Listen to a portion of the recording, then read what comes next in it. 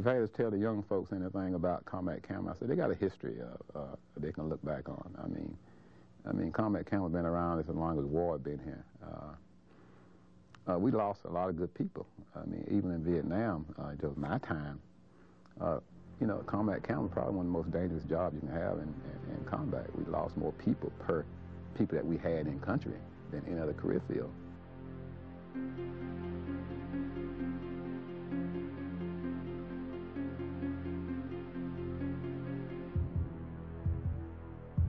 I mean, we traveled. We went to where the action was. We wasn't dodging it. We was going to it. If we heard about it, we was there. I mean, we didn't hide and wait till everything is over and go in there about 2 days later.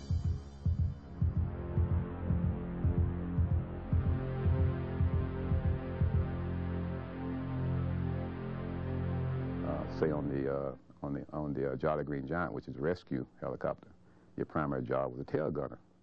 I mean, we had to be qualified on the 50 cal, which is the tail gun. We had to know how to use that. If we taking ground fire, that's what you would do first. You would lay your camera down and you would throw down some fire.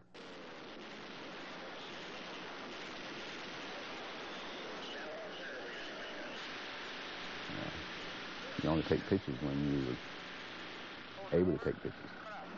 Hold your hover, babe. Hold your hover. Looking good. Hold your hover. Hold your hover. Hold the aircraft. 10 foot below the aircraft. Hold your hover, babe. Hold your hover. Hold your hover. Hold your hover. Hold your hover. Hold your hover. Sliders at the door. Sliders coming in the door. Yeah, I remember one particular mission that, and the reason I remember this mission because it was on my 21st birthday. I was flying the gunship. We were flying close to the north. It was what we called the Borough, which was way up north. And I think that's the mission that we took more AAA fire than I ever taken before. We took like 950 rounds of AAA. I mean, the sky was lit up. I don't think you smelled the smoke coming through the aircraft.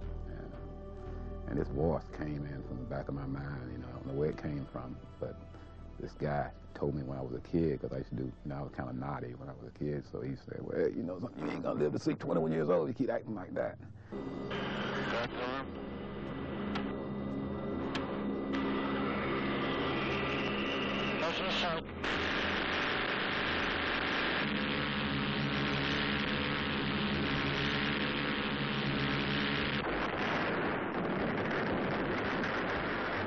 That's probably the scariest I ever did. But I made it through when I came back home. Knowing that you captured a time in history and it's going to preserve it forever. I mean, that's what sold me right there. You know, I never did anything great or that important in my whole life, but that one thing that I felt like I went on and captured something on film that's going to be there a lot longer than I will.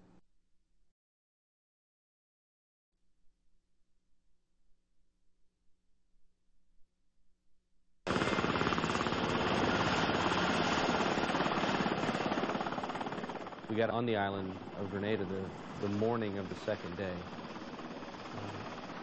And it was kind of odd. Walked off the back of the airplane and there was an urgency that, you know, I guess unless you've been in combat, you don't know what that urgency is all about. In Grenada, I think it was south of the runway at the airport.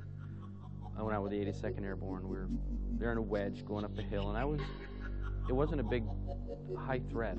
The sweat was running down my face. And I remember just reaching up and trying to, you know, get the sweat out of my eye sockets so I could look through my camera and focus.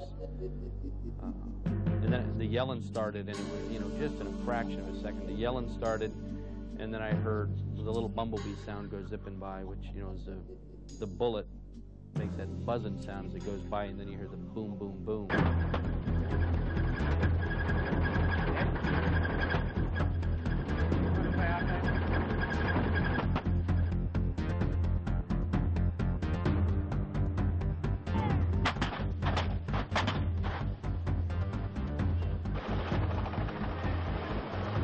Everybody kind of got beside a concrete foundation of a house, and I remember hearing, I think of it now, and it's a sickening sound. Sounds kind of like a melon dropping.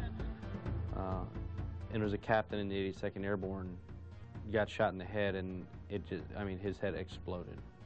And it was, I don't know if it's the way it struck my memory or if it's the way it really was, but everything just seemed to hang in the air And then in that, you know, just when I couldn't believe it was still hanging there, it was gone. You know, the shootout ensued, the AC-130 came in, and once he got busy, it was over real quick. I mean, I've never seen such accurate and devastating firepower since. I mean, it was just this ripping sound from above, and it was done. The whole hillside erupted. Everybody went up and, you know, just cleaned up. It was that quick.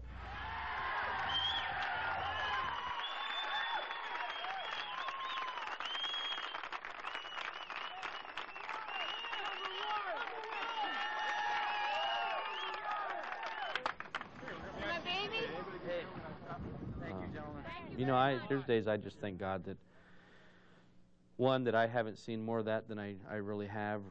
No one needs to see it. I don't think it does the soul any good. And when you're out somewhere and you're trying to tell the young combat cameramen that are, you know, fresh out of school at Dinfos, they think, oh, yeah, I can't wait to go get in combat, and I just want to grab them by the ear and run them outside and say, you are absolutely clueless. You have no idea what you're talking about.